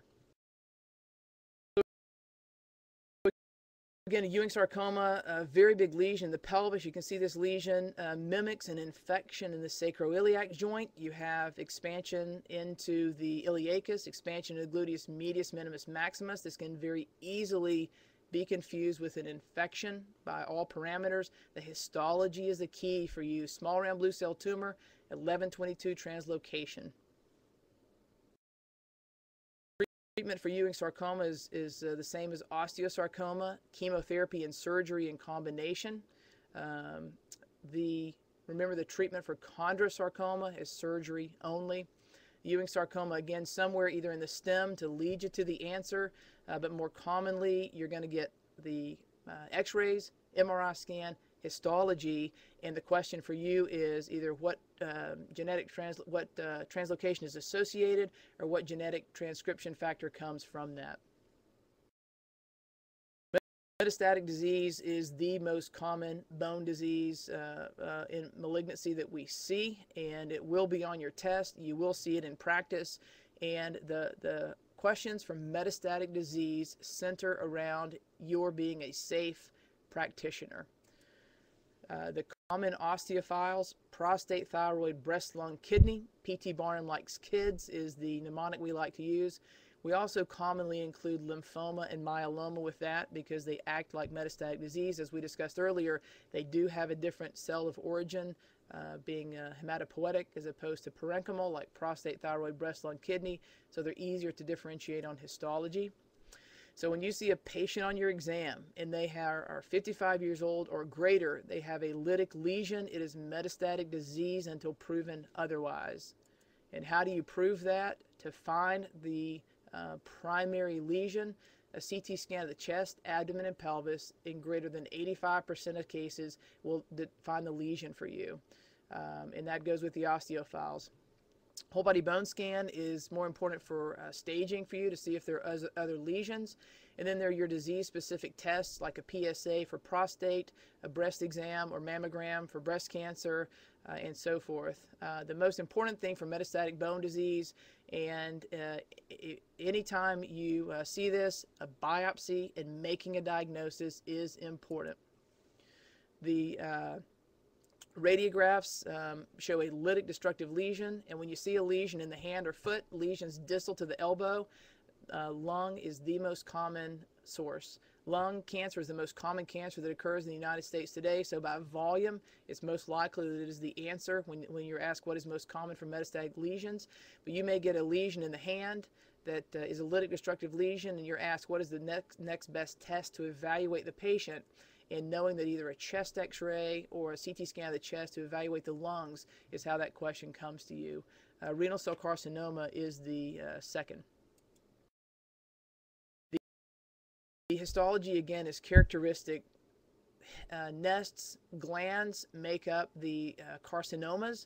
They commonly are seen abutting mature bone. So if you see here, the top green arrow shows you the leading edge of the nest down there of cohesive cells recapitulating a gland, and then along that edge for both the green arrows is where that is eating into the bone, and that is mature bone again. You see the mature lamellar lines, the lacunae, and all of the mature bone being eaten by this lytic destructive aggressive lesion.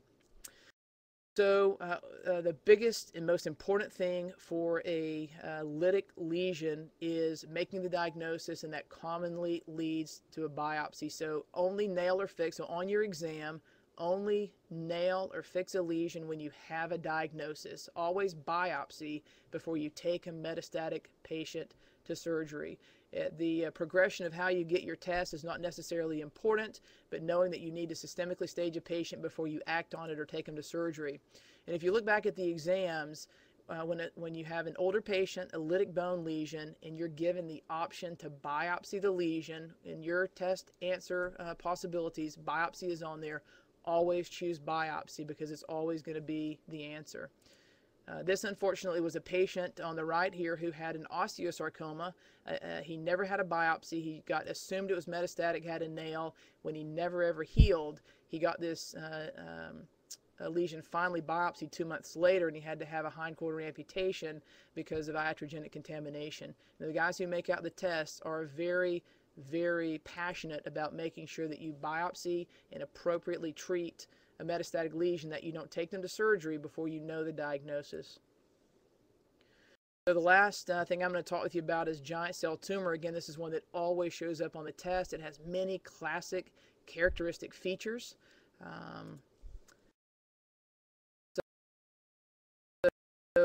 Giant cell tumors occur typically in the epiphyseal portion of the bone. It's in skeletally mature patients. Remember, chondroblastomas are epiphyseal lesions in skeletally immature patients. So a skeletally mature patient with an epiphyseal lesion, think giant cell tumor. The most common are in the distal femur. They secondarily occur in the proximal tibia, proximal humerus, and in other locations. Because only 5% or less metastasize, they are not considered malignant. They are only considered locally aggressive. The radiographs show a lytic lesion. It's usually, as we discussed, epiphyseal. It can be epiphyseal metaphyseal in skeletally mature patients with an associated soft tissue mass. Here's an example of another giant cell tumor. You see on the left, a lytic destructive lesion that crosses the physeal scar. So it is epiphyseal, although it extends into the metaphysis. And then when you look at the lesion on the MRI scan, there it is, confirming your X-ray findings. The pathology is characteristic for a giant cell tumor. And what's pathognomonic, you see the top arrow, the nuclei in the giant cell appear the same as the nuclei in the stroma. And many times you cannot even tell the difference between the nuclei in the giant cell, or where there are even any giant cells. The cells all look the same. There can be aneurysmal degeneration that occurs. So an aneurysmal bone cyst and giant cell tumor can occur in concert. A lot of times people ask, is it going to be on the test? How do these get reconstructed? Is it bone graft? Is it cement? What do we do? And that is very controversial amongst people. The important thing is to know that this does not need resection with a megaprosthesis or some other big resection, but an intralesional resection, curettage, and fixation. And that'll be the answer on their fixation, not any specific type. The results or the recurrence rate purely depends on the resection. It doesn't matter if you put dirt or whatever you want to in these. It's not the reconstruction, it's how you take the tumor out. And a really important thing to remember is that just because you see a giant cell does not mean it's a giant cell tumor. So you need to see the pathognomonic stromal cells. Giant cells can occur in many things: aneurysmal bone cysts, chondroblastomas, fractures, a giant cell rich osteosarcoma. So use all of your clues, but don't immediately see a giant cell and immediately assume a giant cell tumor. And if you look at this picture, this is a perfect histological picture. You almost can't tell where the giant cells are and where the stromal cells are.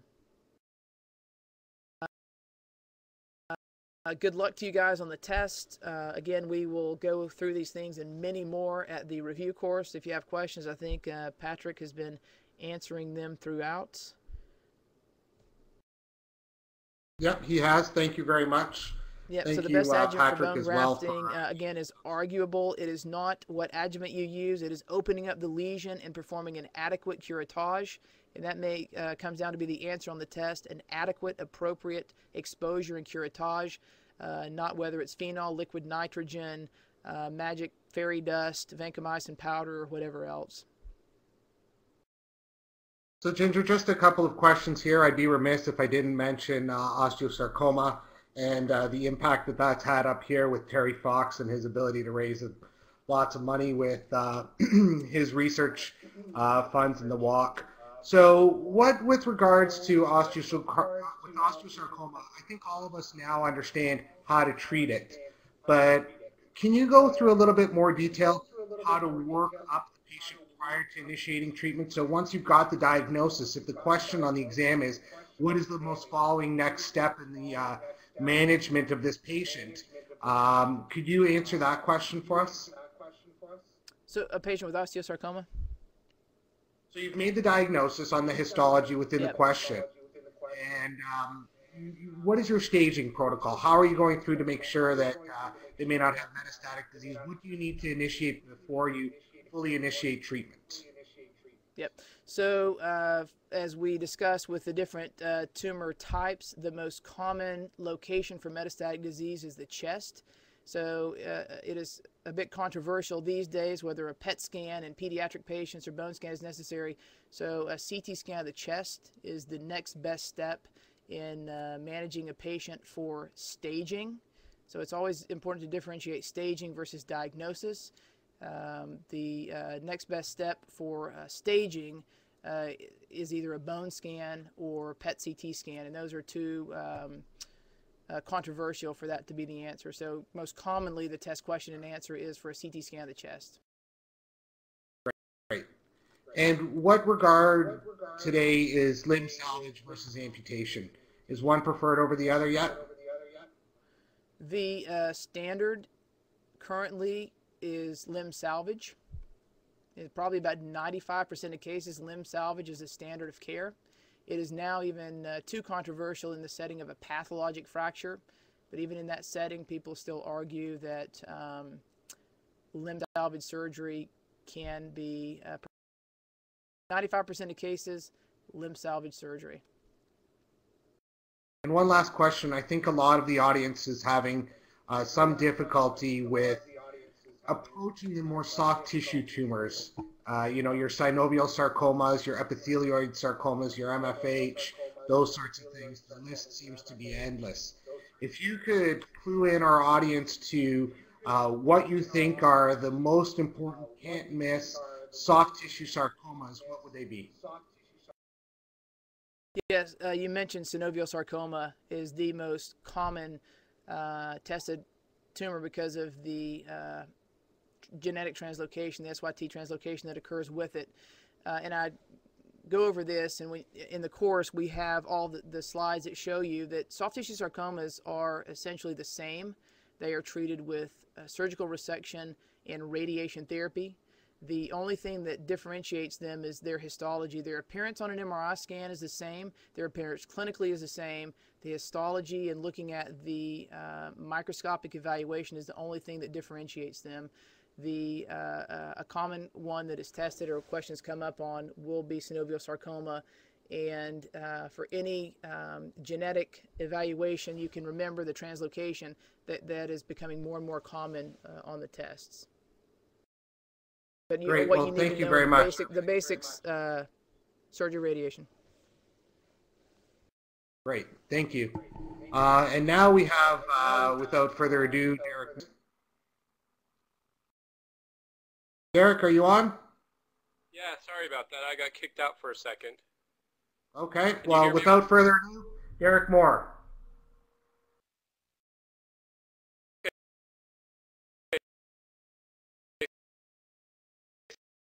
Sorry about that. Can you hear me okay? Yes, we can hear you fine, Derek. So I'm going to talk a little bit about the spine.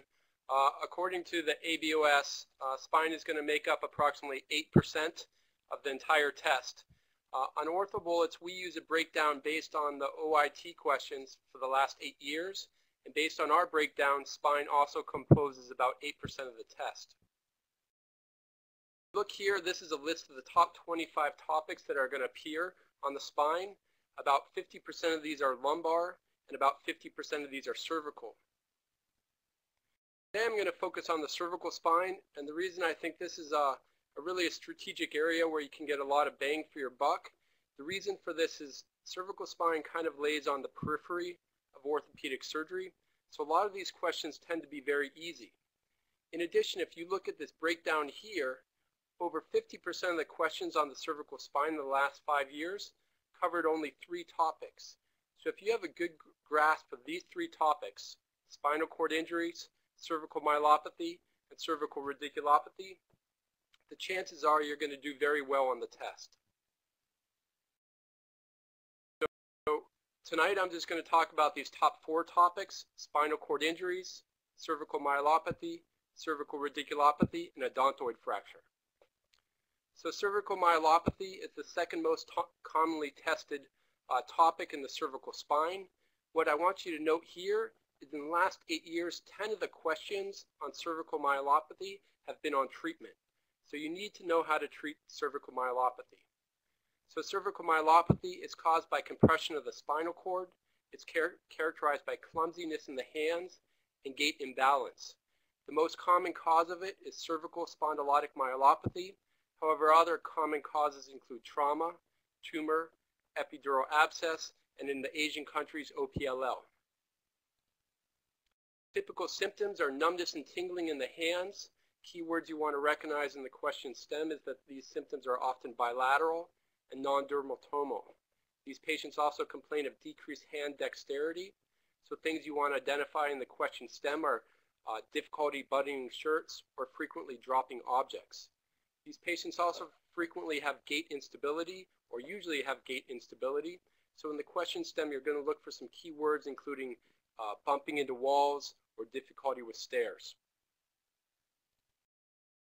The reason I like treating cervical myelopathy is you can make the diagnosis confidently based on physical exam alone. You're going to look for decreased hand function and weakness. On physical exam, the things you're going to look for are interosseous wasting and a positive grip and release test. They're also going to have the classic signs of spasticity. So things you want to look for are patellar hyperreflexivity, a positive Hoffman sign, positive clonus, positive Babinski test. These patients also have gait imbalance. So you always, on physical exam, you always want to do a gait analysis, have them walk toe to heel. If they're myelopathic, they're going to be unable to walk toe to heel. There's 2 classification systems you need to be familiar with: the neuroclassification system and the Japanese Orthopedic Association. The neuroclassification is very simple. It's based entirely on lower extremity function. So grade 5, they're wheelchair bound. Grade 4, they require a cane. Grade 3, they can walk, but they can't work. The key differentiation between the neuroclassification and the Japanese Orthopedic Association is that the Japanese Orthopedic Association, which is a much more complex system based on 18 points in a scoring system, is based on the function of both the upper and lower extremities. Imaging studies, radiographs, and CT, in this age population, you're going to see a lot of degenerative changes. The most important part of these studies is you want to look for the kyphotic alignment, and that's going to be critical when you decide your treatment. To determine the sagittal alignment, you measure two angles, the C2 to C7 kyphotic alignment, as well as the local kyphosis angle. MRI is really going to be the study that's going to guide your treatment. What you're looking for is spinal cord compression. This manifests in two ways, either CSF effacement or myomalacia. So on your T2 sagittal images, CSF is this bright white stuff surrounding the spinal cord. It's fluid, and therefore if you compress the spinal cord, you're going to preferentially compress out or efface the CSF, and that's what we're seeing here, where you lose that nice white line. The other thing you're going to look for is myomalacia. Myomalacia is the signal intensity within the substance of the spinal cord, and you can see some here as well. It's very important to understand the natural history of cervical myelopathy. It basically progresses forward and very rarely improves without non-operative management. We also know that the severity of the symptoms when you treat the patient determine their ultimate outcome.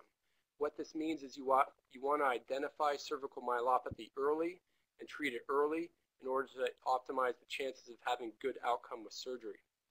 Therefore, your indications for surgery are progressive symptoms and physical exam findings of myelopathy, or MRI findings of cord signal changes. So when you talk about treatment for cervical myelopathy, there's two things you want to ask. One, is the patient kyphotic? Whenever there's more than 10 degrees of kyphosis, you have to go anterior. This illustration shows why. Normally the cervical spine is lordotic or neutral, and this puts the spinal cord right in the middle of the spinal canal. This shows if the patient becomes kyphotic, what happens is you pull the spinal cord anteriorly, so it drapes over the anterior compressive elements. Now if you look here, if we went ahead and did a posterior decompression, this would do little or nothing to actually decompress the spinal cord when it's being pulled forward over these anterior compressive elements. And that is why in these patients that are kyphotic, you need to go anterior first. And what this does is it brings the patient back to a neutral or lordotic alignment and brings the spinal cord away from those anterior compressive elements. You can do this with a single level corpectomy, a multi-level ACDF, a hybrid construct, or you can combine it with a posterior decompression. You can do a two-level corpectomy, but it's very important to know that whenever you do a two-level corpectomy, you have to augment this with a posterior stabilization. The reason is there's a very high percentage of graft dislodgement if you do it anterior alone, and this can lead to severe complications, including death. The second question you want to ask when deciding how to treat cervical myelopathy is how many levels are compressed. So this is kind of a grid, kind of one way to approach these questions. They're going to give you a clinical situation. They're going to ask you what is treatment. And there's basically going to be three different answers. You're either going to go anterior alone, posterior alone, which will include a laminoplasty or a laminectomy and fusion, or you're going to both go anterior and posterior. And based on asking these two questions, is the patient kyphotic and how many levels of compression there are, you can choose between these three answers very easily. And as I said in the past, the majority of the cervical myelopathy questions have been asking which one of these three treatment approaches you should take. Let's try to put this to use. Here's an X-ray on the left. You can see that this patient is relatively neutral in terms of the sagittal alignment. If you look at the MRI, there's CSF effacement and myomalacia at one level. So there's one level of compression. So therefore, you're going to treat this with an anterior approach, and in this patient, we did an ACDF. Another example, again, the first thing you want to do is determine, is the patient kyphotic? This patient is neutral as well. Then you want to look at your sagittal T2 MRI and decide how many levels of compression there are. Here you can see there's CSF effacement and myomalacia at 2 levels of compression. So based on using this system once again, you would do an anterior alone approach. In this patient, we did a one-level corpectomy. Another example, once again, this patient is neutral in alignment, but if you look at the MRI, this time you can see that there's CSF effacement at least 3 different levels, and a lot of this compression is coming from infolded ligamentum flavum posteriorly. So in this situation, you have 3 levels of compression. So here you would go posterior, and that's what we did. We did a posterior laminectomy and fusion.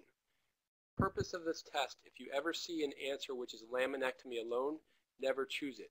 Due to the risk of post-laminectomy kyphosis, on this exam you never want to do a laminectomy alone, and you always want to do a laminectomy combined with an instrumented fusion. Here's the final example. In this situation, you can see that the patient is kyphotic, has approximately 15 degrees of kyphosis. At your MRI, you can see there's CSF effacement at more than 3 levels, so there's 3 levels of compression. So in this situation, you're going to want to go anterior and posterior. Again, the reason you go anterior is to try to restore the neutral or lordotic alignment, as you can see has been done. In terms of complications of cervical myelopathy, they've asked C5 palsy 3 times in the last 8 years. The C5 palsy is notoriously associated with a laminoplasty. However, you can also see it with a laminectomy and even anterior procedures. The next topic we're going to talk about is cervical radiculopathy. You can see here that all 10 questions in the last 8 years have either been on physical exam or complication. So again, this is a very easy topic to get your answers correct.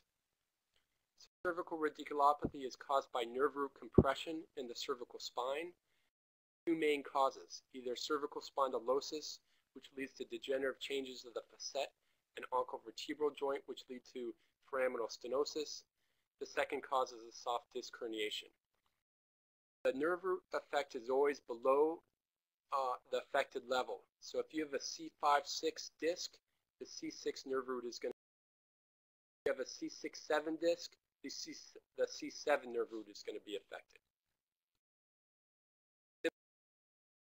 Symptoms, these patients usually present with arm pain. The key words you want to recognize in the question stem is that it's unilateral and often relieved by arm elevation. These patients also have numbness and paresthesias, and this is usually in a dermatomal distribution. So you look carefully at the stem. If the patient has numbness and tingling in the thumb, you want to be thinking a C6 radiculopathy. If they have numbness and tingling in the 2nd, 3rd, or 4th fingers, you want to be thinking a C7 radiculopathy. Half the questions on cervical radiculopathy in the last 8 years have been on the physical exam, so you need to know these motor levels by heart. C5 is deltoid and biceps, C6 is thumb, brachioradialis, wrist extension, and wrist supination. C7 is the 2nd, 3rd, and 4th fingers, triceps, wrist flexion, and wrist pronation. Reflexes are normal or decreased with cervical radiculopathy. With the trend or the current use of videos, you want to be familiar with the Sperling test and how that is performed.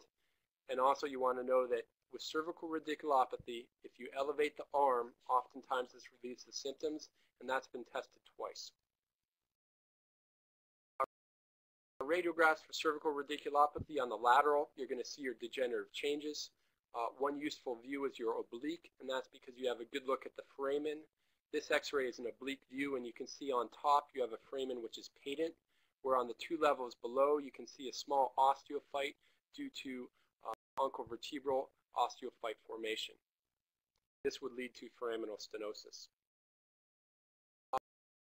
For cervical radiculopathy, your go-to image is going to be your T2 axial image on your MRI. And what you're looking for here is a disc osteophyte complex with compression of the nerve root as it enters the foramen. Be aware that there's a high rate of false positives on MRIs. 28% of people older than the age of 40 who have positive findings of either foraminal stenosis or a herniated disc. Natural history of cervical radiculopathy is very different than cervical myelopathy. In this situation, 75% of the patients get better with non-operative management alone. Modalities you want to include are just time, medications which include NSAIDs, steroids, gabapentin, or physical therapy. Indications for surgery are persistent and disabling pain for more than 6 to 12 weeks, or progressive and significant weakness. And what we mean by significant is that patients can't put a plate up in a cabinet, or they're a laborer and they keep dropping objects with their dominant hand. Really only 3 treatment options for cervical radiculopathy. That's an ACDF, a cervical disc replacement, and a posterior foraminotomy. Both cervical disc replacement and posterior foraminotomy are somewhat controversial and have never showed up on this test. That means the only real treatment is ACDF, so they can't ask you what the proper treatment is. So instead what they ask you is complications associated with an ACDF, and they've asked 4 questions on that in the past. Complications include pseudoarthrosis. If it's asymptomatic, observe it. If it's symptomatic, either treat it with a posterior cervical fusion or repeat ACDF with tricortical iliac crest bone graft. The other thing they like to ask is recurrent laryngeal nerve injury. If you get one, watch it for 6 weeks. If it doesn't get better at 6 weeks, send the patient to ENT. But what's more important to realize about recurrent laryngeal nerve injury is in revision surgery. Most individuals can tolerate a unilateral recurrent laryngeal nerve injury that have some change in voice, but they'll be fine. But what they cannot tolerate is a bilateral recurrent laryngeal nerve injury, which would basically leave you unable to speak. So if somebody had previous cervical surgery on the left and the recurrent laryngeal nerve injury was injured, the last thing you want to do is a revision surgery on the right and take out the other side. So whenever you have suspicion, whenever somebody has had prior cervical surgery and you're planning on doing a revision case and there's any suspicion of recurrent laryngeal nerve injury, the answer on the test and in practice is to send him for an ENT consult and to confirm the diagnosis and make sure that he doesn't have a palsy on one side.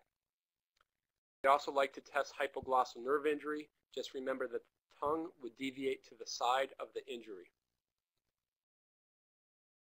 Horner syndrome caused from an injury to the sympathetic chain often shows up on the test. Remember that this will likely happen at the C6 level, where the sympathetic chain most closely approximates the midline. This presents with the classic symptoms of ptosis, anhidrosis, and meiosis. Dysphagia is very common, and also single level ACDF is not a contraindication to play, as we know from Peyton Manning. The next topic we're going to talk about is spinal cord injury. This is the most commonly tested concept in the cervical spine and in spine in general, so you need to know this very well. Most of the questions are on treatment or on the diagnosis of this condition. So motor vehicle accidents are the most common cause of spinal cord injuries. They estimate that there's a 3 to 25% chance that the spinal cord injury actually occurs after the traumatic episode due to improper transport. So be sure you transport these patients properly on the test, rigid collar, firm spine board, and standard log roll techniques. For athletes with a suspected cervical spine injury with helmets and shoulder pads on, leave the helmet and shoulder pad on until the patient arrives at the hospital or an experienced personnel can remove. The physical exam for spinal cord injuries, again, know those levels, C5, C6, and C7. You always want to perform a rectal exam to see if there's any rectal tone. With regard to the sensory level, do check for perianal sensation. If there is sacral sparing, this is a good sign and it means it's an incomplete injury. You want to check for reflexes. In the acute situation, people are usually not spastic. Usually spasticity occurs about 72 hours and slowly progresses over time, but in the very acute situation, people with spinal cord injuries are not spastic. It's very important to check for their bulbocavernosus reflex. The reason for this is you need to evaluate for spinal shock. So spinal shock is a temporary loss of spinal cord function and reflexes below the level of injury. It usually lasts for about 24 to 72 hours after the spinal cord injury, characterized by paralysis, hypotonia, and areflexivity. Cardiovascularly, you'll see bradycardia and hypotension. And again, it's characterized by an absent bulbocavernosus reflex. The importance of spinal shock is that you cannot evaluate somebody's final neurologic injury until spinal shock is resolved. So you need to wait for the bulbocavernosus reflex to return and then you perform your level, and you get your final neurologic injury pattern. Studies for spinal cord injuries, you want to get radiographs and a CT scan. These are primarily important for evaluating the structural stability of the spine and looking for any type of bony compression. Your MRI is really going to be your most valuable study. Once again, here you're looking for spinal cord compression, which is best manifested as either CSF effacement or myomalacia. Here you can see on this X-ray, this patient has, on this T2 sagittal MRI, the patient has a disc that leads to both CSF effacement and myomalacia, which is that white signal intensity in the sub. You need to be familiar with the ASIA classification. Everybody pictures that ASIA image with all the boxes you have to fill out and is intimidated by it, but the truth, it's very simple. Just on a piece of paper, write down A, B, C, D, E. Remember E, strong as an Asian elephant, these patients are normal. Opposite A, absolutely no motor or sensory.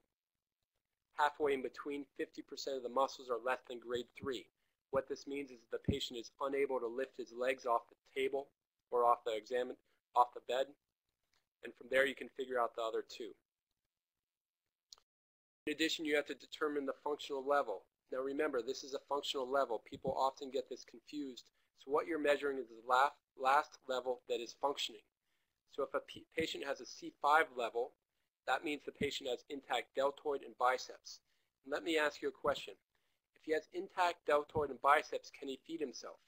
He can bring his hand or the back of his hand up to his mouth, but he doesn't have C6, so he can't wrist extend and he can't supinate, so he can't bring his fingers to his mouth and feed himself. And this is why you see a dramatic difference in the function between a C5 level and a C6 level. Levels, patients are able to feed themselves, they can live independently, they can drive a wheelchair, they can actually even drive a car. This is very different than the C5 level.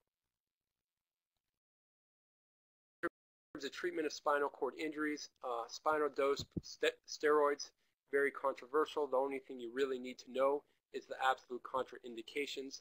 This includes greater than 8 hours has passed since the time of the injury, a gunshot wound, or the patient is pregnant. All the other patients, almost all of these patients undergo surgery, and that's for both incomplete and complete injuries. The reason is you want to stabilize the spine to facilitate rehabilitation. In addition, you want to decompress the level just to optimize the chances of having a return of function at the level of the injury. The exception to this is gunshot wounds. They're usually treated non-operatively. The reason for this is the spine is usually structurally intact and there's no ongoing compression of the spinal cord because the bullet goes in and out. The exception to this is a bullet that's passed through the colon and remains in the spinal canal. That bullet is contaminated and needs to be removed. Complications of spinal cord injury, you need to be familiar with them because they can kill patients. Decubitus ulcers lead to sepsis and death. Treatment is really prevention. Venous thromboembolism, 100% of these patients will get a DVT if they're not on pharmacologic DVT prophylaxis. So all these patients need to be on DVT prophylaxis. Another complication that has been tested is autonomic dysreflexia. This is potentially fatal. It presents with headache, agitation, and hypertension caused by unchecked visceral stimulation or disimpact the patient. Another common cause of death is urosepsis. This is prevented by strict antiseptic catheter techniques, and don't let the bladder become overdistended. And finally, as has been tested in the past, is major depressive disorder, high incidence of about 11%. These patients can commit suicide, so if they have a major depressive disorder, they need to be treated. I know we're a little bit over time, but we'll just go through this last topic quickly, which is odontoid fractures. The important thing to notice here is that all 4 questions in the past have been focused on how to treat odontoid fractures. So odontoid fractures, it comes in a bimodal distribution. It's caused by low energy falls in the elderly. Usually they hit their head. And it's also caused by high energy accidents in young patients. Patients usually present with neck pain alone. It's very rare that they have any neurologic deficits, so they usually just have neck pain. Different types of odontoid fractures, and you have to be very familiar with these as treatment is based on. One is just an avulsion of the tip. A type 2 is a fracture at the waist, and a type 3 is a fracture in the body. X-rays that you want to get a lateral X-ray to determine which type you have. Here's a lateral film, and you can see that the fracture pattern goes through the body. You can see that this fracture line is well below the anterior arch of C1, so we know that this is a type. This is the open mouth odontoid view, which is another radiographic view you want to obtain. Here you can see a fracture line also extending down into the body, so this is once again a type 3. Is really your study of choice for fracture delineation. Here you see a fracture line just below the anterior ring of C1, so we know this is the neck, so this is a type 2 fracture. Here you see the fracture line actually well below the anterior ring of C1, so this is going through the body, so we know that this is a type 3 fracture pattern. MRIs are not very useful because usually these patients do not have any significant neurologic compression and no neurologic deficits. So in terms of treatment of odontoid fractures, you want to break them down into 4 types. You want to break them down into type 1, type 2 young, type 2 elderly, and type 3. And this is based down, divided into non-operative treatment and operative treatment. Operative treatment basically consists of a posterior C1-2 fusion. It is possible to do an anterior screw osteosynthesis, but that has not shown up in the test in the past, and I think it's unlikely to appear on the boards. Type 1 and 3, treatment is very easy, an external orthosis. There's no data to show whether an external orthosis is better than a halo, so they're not going to ask you to choose between the two. Type 2 is a little more difficult. The reason for this is that elderly patients do not tolerate a halo. Remember, for this exam, never put an elderly patient in a halo. There's a very high mortality rate associated with that.